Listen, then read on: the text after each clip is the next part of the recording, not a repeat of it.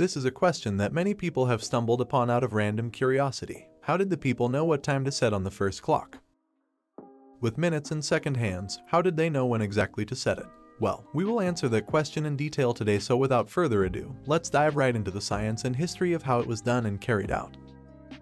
The first device used to measure time was the water clock back in the 5th century before Christ. Some amount of water was put in a vessel that was allowed to escape through a hole in the bottom. The time determined varied according to the size of the vessel and the hole made at the bottom. Well, nature itself provides us with many clocks, to begin with. When humanity was still a bit young, we used to mark time by the rising and setting of the sun, and a month by the waxing and waning of the moon.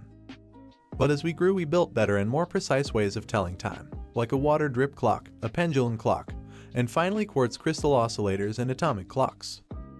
All of these clocks have one thing in common: they measure periodic events. For instance, how long it takes for a pendulum to swing back and forth, or the Earth to move around the sun. And today, we are using the same idea to build something even more accurate: atomic clocks that uses the oscillations of a cesium atom.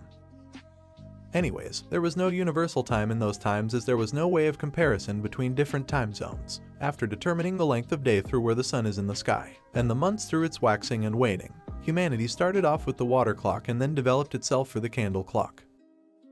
The very next step was defining a median point on which all longitudinal navigation would stand on. Eventually, the point was decided through an international agreement, and as the chronometer was a British invention, the spot chosen was the Royal Observatory, Greenwich, just outside of London. Accordingly, the whole time is also based on the zero meridian.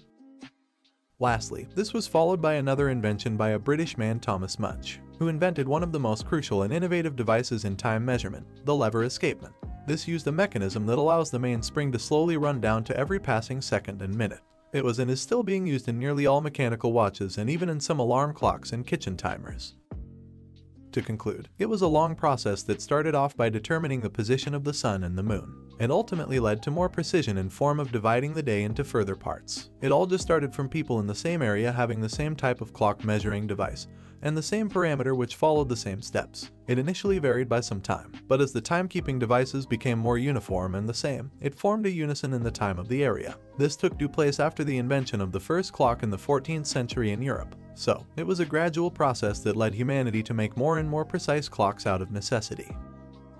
Thanks for watching, and don't forget to subscribe and smash the like button for more amazing stories.